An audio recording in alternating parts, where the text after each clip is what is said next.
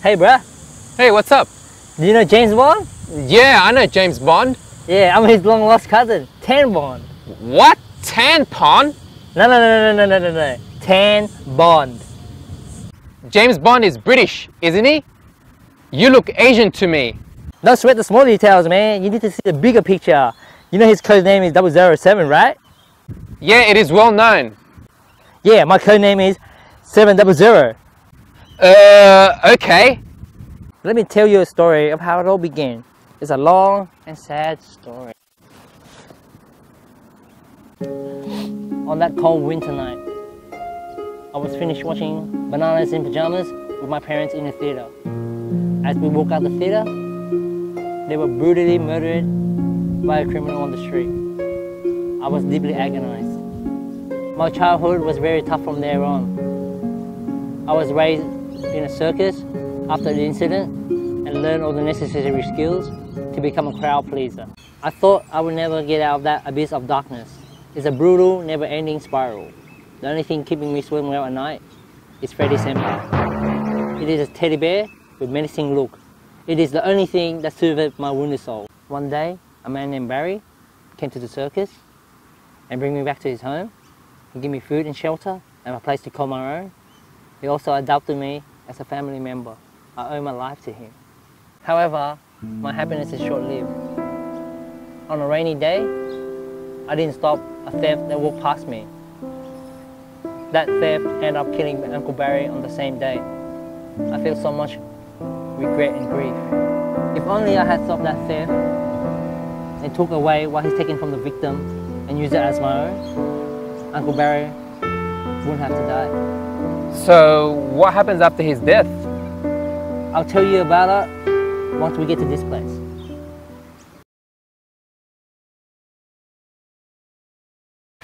Oh wow, this place looks familiar. Yeah, it's my secret hideout. But anyways, let's get back to Uncle Barry's story. After his death, I know that I'm destined for greatness. Therefore, I work very hard to become a secret agent. As Uncle Barry always said, great tragedy comes great depression. I swear on that moment on, I will follow the path of evil. I mean, good. Justice will be served with a smile. Wow, what a sad and tragic story. But one question remains. How can you be a secret agent when you already told me you're a secret agent? Don't worry, bro. You're my partner now. Every agent needs a partner. Are you sure your story is really true? What do you think? Of course it is true. One look at me and you can tell that I'm 100% British. Appearance can't lie, bro. Don't give me that look, man. If you don't trust me, come with me to this restaurant in Newtown. Okay, cool. I'm kind of hungry too. Let's go eat. Yeah, I'm a man on a mission today to find if Guzman Y Gomez is worth spending your money on. So first, let's change our clothes. Okay.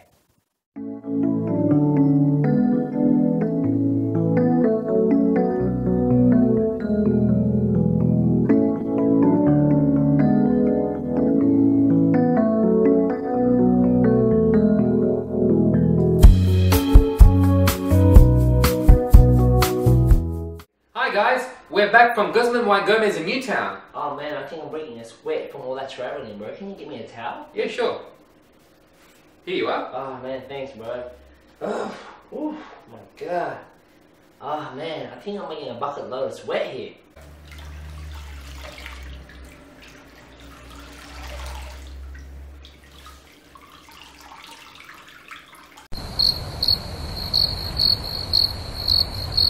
Whoa, how did you produce all that sweat? I don't know, bro. It's just come natural to me, bro.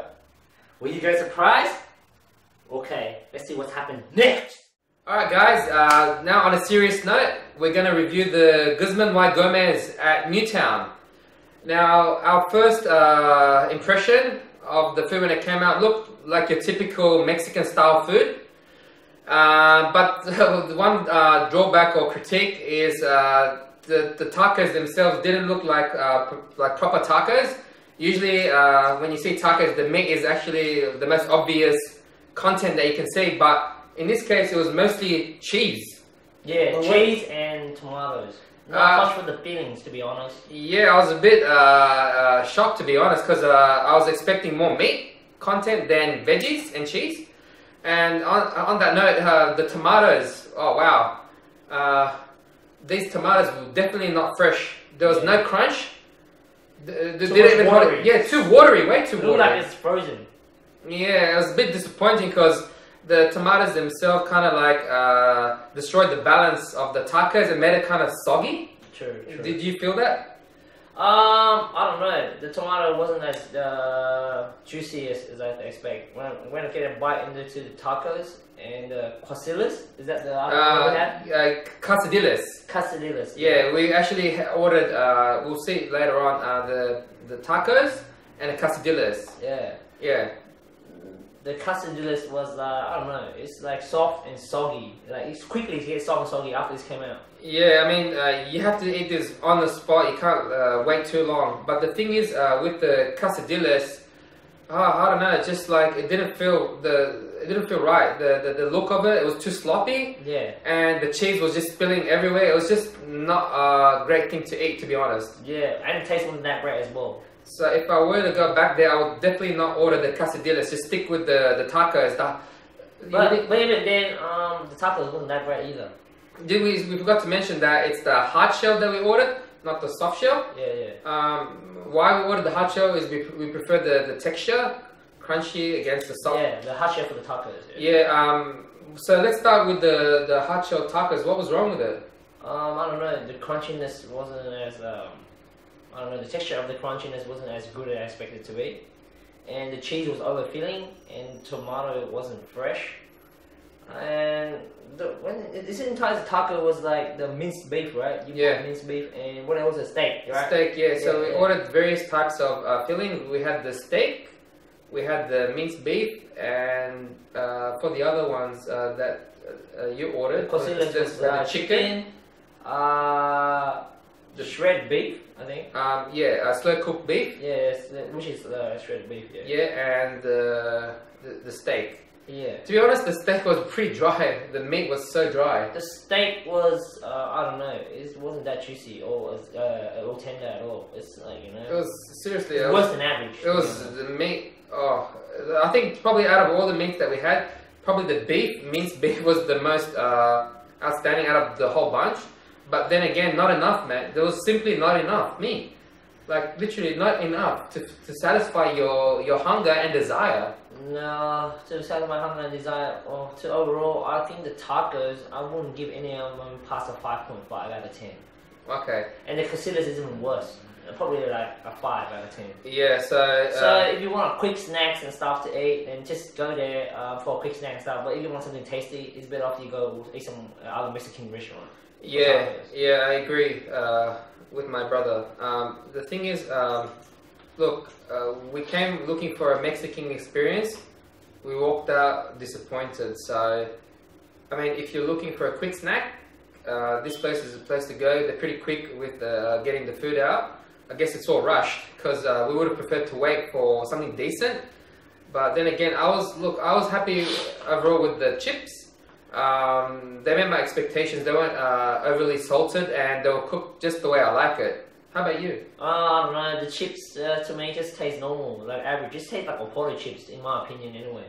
Yeah. And the flavour is a bit different, that's it. But like, it's nothing special. So I'll just probably give it like 6. Yeah. Well, time for my ratings. Chips will get probably an 8 out of 10 in my opinion. I'm surprised what actually he give it 8 out of 10. Yeah, I mean, I really like the way they cooked the chips. Not too oily and it was fluffy and it was this perfect amount of seasoning for my liking. The tacos, what can I say? I'll go 6 out of 10 to be honest. Look, for me, freshness is always important. And it definitely lacked freshness. I couldn't care about the quantity or whatever. The freshness is key. And the first bite really said it all. And if you look in the video later on, I put a thumbs up. Yeah, I was surprised when his face didn't show that he really liked it, but he put a thumbs up. I was like, what the hell is this? That was an indication for my brother to stop filming. Because I was like, I don't want to go any further, okay? So, just a point noted, okay? And for the quesadillas, 5 out of 10. Yeah. Do you agree with those scores? Yeah. Well, my taco that I said before in these videos, the taco is 5.5 and the quesadillas is like a 5. That's it, out of 10. Yeah. Can't go any better than that. Yeah, So it's, overall, it's just not worth your time. You're looking for something better to eat. Yeah, so look guys, this Guzman Y Gomez is a franchise. There's quite a few in the city, but we're just talking about is the Newtown. The Newtown one. So just take notice. Yeah, just take a note of that.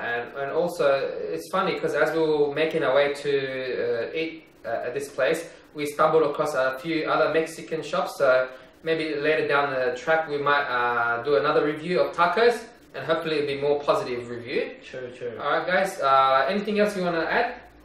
There's nothing else to add. And this time we'll be holding out in daytime. Alright, ready? Brothers, we're holding out. Okay. Oh! Am I in the camera? No, hey! Oh my god! Alright, this is come closer bro, you're too far. Oh wow, this place looks very familiar. Yeah, it's my secret hideout. Let's get back to Uncle Barry's story anyways. After his death, I know that I'm destined for greatness.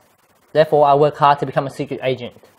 As Uncle Barry always said, great depressions come great tragedy. I mean... Oh wow, this place looks very familiar. Yeah, it's my secret hideout. But anyways, let's get back to Uncle Barry's story. After his death, I know that I'm destined for greatness, and I work very hard to become a secret agent. As Uncle Barry always said, great tragedy comes great depression. I swore on that moment on that I will follow the path of evil. I mean, good. Justice will be served with a smile. Whoa, wow. But what I wanted to ask you was, this is not sincere way of acting. Oh wow.